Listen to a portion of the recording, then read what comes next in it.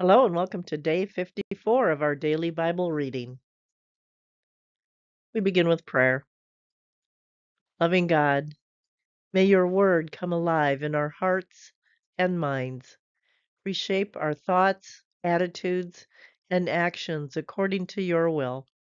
In Jesus' name, amen. And we begin at Leviticus chapter 14, purification of the diseased.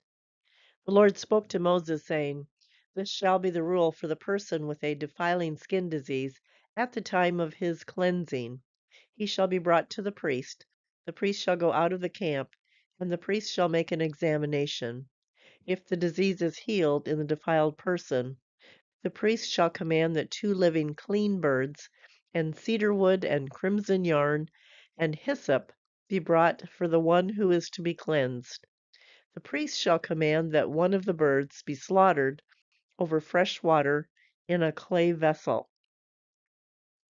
He shall take the living bird with the cedar wood and the crimson yarn and the hyssop and dip them and the living bird in the blood of the bird that was slaughtered over the fresh water. He shall sprinkle it 7 times upon the one who is to be cleansed of the defiling disease. Then he shall pronounce him clean, and he shall let the living bird go into the open field. The one who is to be cleansed shall wash his clothes and shave off all his hair, and bathe himself in water, and he shall be clean. After that he shall come into the camp, but shall live outside his tent 7 days. On the 7th day he shall shave all his hair. Of head, beard, eyebrows, he shall shave all his hair. Then he shall wash his clothes and bathe his body in water, and he shall be clean.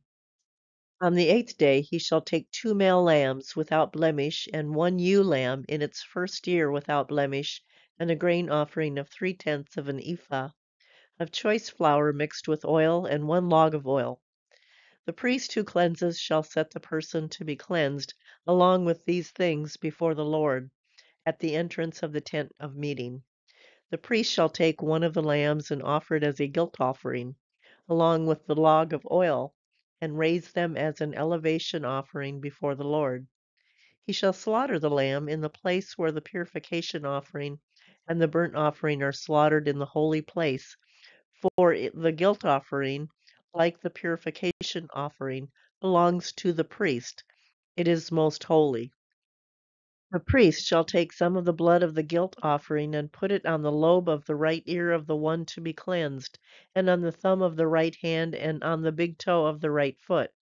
The priest shall take some of the log of oil and pour it into the palm of his own left hand, and dip his right finger in the oil that is in his left hand, and sprinkle some oil with his finger 7 times before the Lord. Some of the oil that remains in his hand the priest shall put on the lobe of the right ear of the one to be cleansed, and on the thumb of the right hand, and on the big toe of the right foot, on top of the blood of the guilt offering. The rest of the oil that is in the priest's hands he shall put on the head of the one to be cleansed. Then the priest shall make atonement on his behalf before the Lord. The priest shall offer the purification offering to make atonement for the one to be cleansed from his uncleanness. Afterward he shall slaughter the burnt offering, and the priest shall offer the burnt offering and the grain offering on the altar. Thus the priest shall make atonement on his behalf, and he shall be clean. But if he is poor and cannot afford so much, he shall take 1 male lamb for a guilt offering to be elevated, to make atonement on his behalf, and 1/10 of an ephah of choice flour mixed with oil for a grain offering, and a log of oil. Also 2 turtle doves or 2 pigeons, such as he can afford, one for a purification offering, and the other for a burnt offering. On the 8th day he shall bring them for his cleansing to the priest, to the entrance of the tent of meeting, before the Lord. And the priest shall take the lamb of the guilt offering and the log of oil, and the priest shall raise them as an elevation offering before the Lord. The priest shall slaughter the lamb of the guilt offering, and take some of the blood of the guilt offering, and put it on the lobe of the right ear of the one to be cleansed, and on the thumb of the right hand, and on the big toe of the right foot. The priest shall pour some of the oil into the palm of his own left hand, and sprinkle with his right finger some of the oil that is in his left hand 7 times before the Lord. The priest shall put some of the oil that is in his hand on the lobe of the right ear of the one to be cleansed, and on the thumb of the right hand, and the big toe of the right foot, where the blood of the guilt offering was placed. The rest of the oil that is in the priest's hand he shall put on the head of the one to be cleansed, to make atonement on his behalf before the Lord. And he shall offer of the turtle doves or pigeons, such as he can afford, one for a purification offering, and the other for a burnt offering, along with a grain offering. And the priest shall make atonement before the Lord on behalf of the one being cleansed. This is the rule for the one who has a defiling disease, who cannot afford the offerings for his cleansing. The Lord spoke to Moses and Aaron, saying, When you come into the land of Canaan, which I give you for a possession, and I put a defiling disease in a house in the land of your possession, the owner of the house shall come and tell the priest, saying, There seems to me to be some sort of disease in my house. The priest shall command that they empty the house before the priest goes to examine the disease, or all that is in the house will become unclean, and afterward the priest shall go in to inspect the house. He shall examine the disease. If the disease is in the walls of the house with greenish or reddish spots, and if it appears to be deeper than the surface, the priest shall go outside to the door of the house and shut up the house 7 days. The priest shall come again on the seventh day and make an inspection.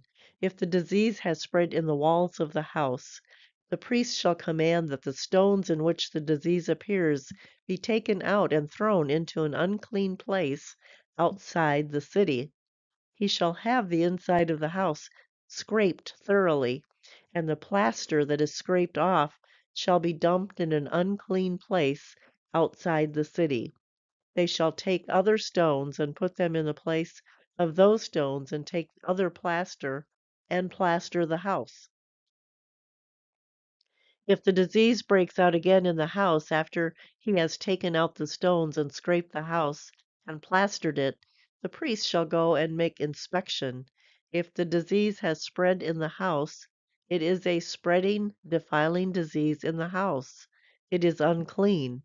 He shall have the house torn down, its stones and timbers, and all the plaster of the house, and taken outside the city to an unclean place. All who enter the house while it is shut up shall be unclean until the evening, and all who sleep in the house shall wash their clothes, and all who eat in the house shall wash their clothes.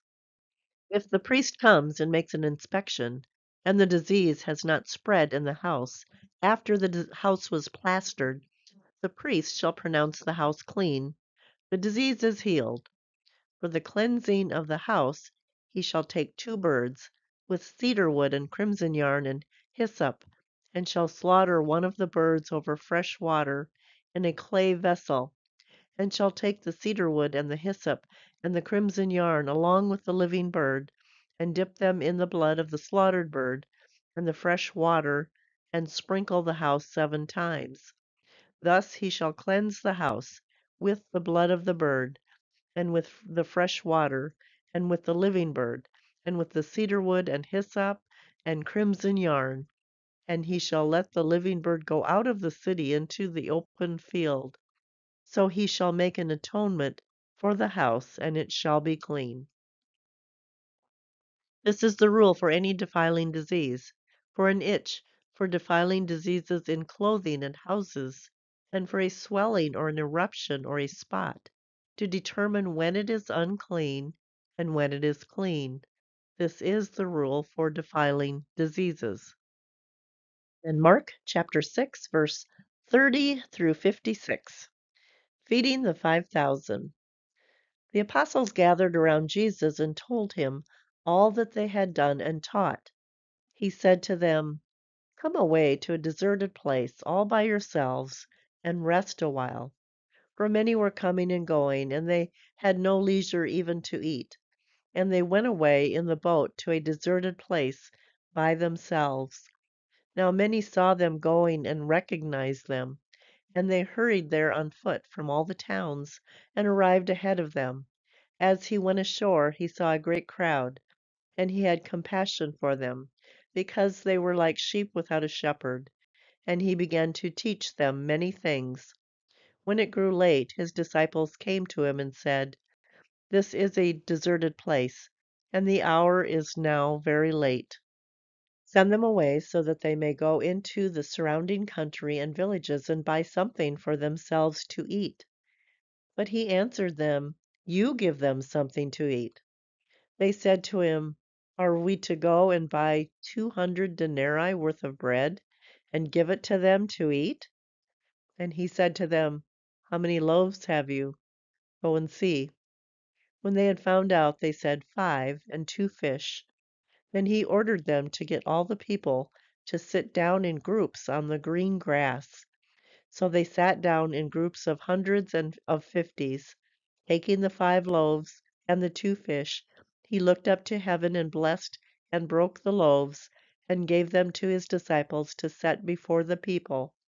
And he divided the 2 fish among them all. And all ate and were filled. And they took up 12 baskets full of broken pieces and of fish. Those who had eaten the loaves numbered 5,000 men. Jesus walks on the water. Immediately he made his disciples get into the boat and go on ahead to the other side, to Bethsaida, while he dismissed the crowd. After saying farewell to them, he went up on the mountain to pray.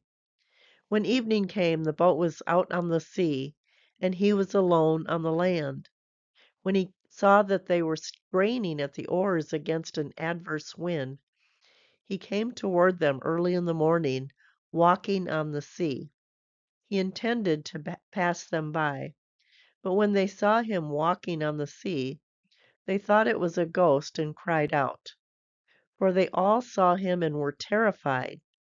But immediately he spoke to them and said, "Take heart, it is I. Do not be afraid." Then he got into the boat with them, and the wind ceased, and they were utterly astounded, for they did not understand about the loaves, but their hearts were hardened. Healing the sick at Gennesaret. When they had crossed over, they came to land at Gennesaret and moored the boat. When they got out of the boat, people at once recognized him, and rushed about that whole region and began to bring the sick on mats to wherever they heard he was. And wherever he went, into villages or cities or farms, they laid the sick in the marketplaces and begged him that they might touch even the fringe of his cloak, and all who touched it were healed. Psalm 40, Thanksgiving for deliverance and a prayer for help. To the leader of David, a psalm. I waited patiently for the Lord. He inclined to me and heard my cry. He drew me up from the desolate pit, out of the miry bog, and set my feet upon a rock, making my steps secure. He put a new song in my mouth, a song of praise to our God. Many will see and fear and put their trust in the Lord. Happy are those who make the Lord their trust, who do not turn to the proud, to those who go astray after false gods. You have multiplied, O Lord my God, your wondrous deeds and your thoughts toward us. None can compare with you. Were I to proclaim and tell of them, they would be more than can be counted. Sacrifice and offering you do not desire, but you have given me an open ear. Burnt offering and sin offering you have not required. Then I said, Here I am. In the scroll of the book it is written of me. I delight to do your will, O my God. Your law is within my heart. I have told the glad news of deliverance in the great congregation. See, I have not restrained my lips, as you know, O Lord. I have not hidden your saving help within my heart. I have spoken of your faithfulness and your salvation. I have not concealed your steadfast love and your faithfulness from the great congregation. And Proverbs chapter 10, verses 11 and 12. The mouth of the righteous is a fountain of life, but the mouth of the wicked conceals violence. Hatred stirs up strife, but love covers all offenses. This has been the Word of God and the Word of Life. Thanks be to God, and we'll see you tomorrow.